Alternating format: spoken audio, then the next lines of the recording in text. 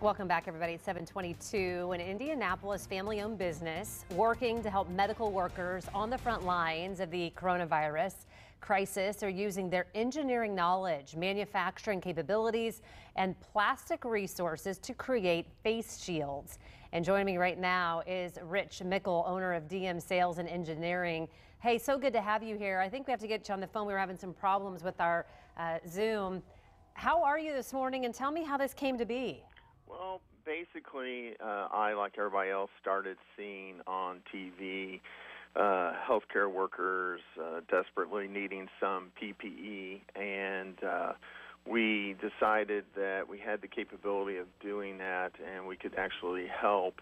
And we looked and repurposed some raw plastic materials, since we're in the plastics industry, and decided that, hey, let's go ahead and make face shields. We can do that. So we tooled up and were able to do it within 48 hours and start producing those. 48 hours. What has it been like so far? How many have you been able to produce, and are you actually able to get them into the hands of those that need them? Yes, we've produced over 1,000, and we continue to produce them, and we are sourcing them out, giving them out to local hospitals, and also any kind of charitable organizations that need to have face shields. Case in point, we just did a shipment to Family Development Services, who's helping Head Start.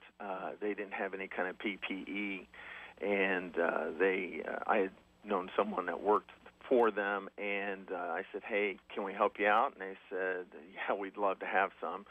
So we were able to give them some. Yesterday we delivered to Johnson Memorial Health some additional face shields, and before that, Community Health. And then also with Community Health, we were able to give them over a mile of elastic that they needed for the volunteers who were making actual face masks. Wow. I mean, just think about how all of these different businesses are using their knowledge then in different ways to help in this. Tell me how you guys are doing financially as far as, with this crisis and, trying to stay afloat and keeping your employees there. Well, we've kept all of our full-time employees and even part-time employees fully employed. They haven't lost hours or anything else like that. That's number one. Number two, as all small businesses or even large businesses right now, there's been a financial impact, of course. I would say that probably sales have dropped about 35%, but again, we're able to weather the storm. We also think that during times like this, you have to give back to the community, and that's what we're trying to do with the face shields. I'm hopeful for the future of the economy. Hopefully, once they get the stimulus stuff into people's hands, that's going to help tremendously. Hey, thank you so much. We sure do appreciate it. Good luck to you. And if you would like more information on the work DM Sales and Engineering is doing, maybe you can use them for a project since they're giving back. We have that information at fox59.com/links.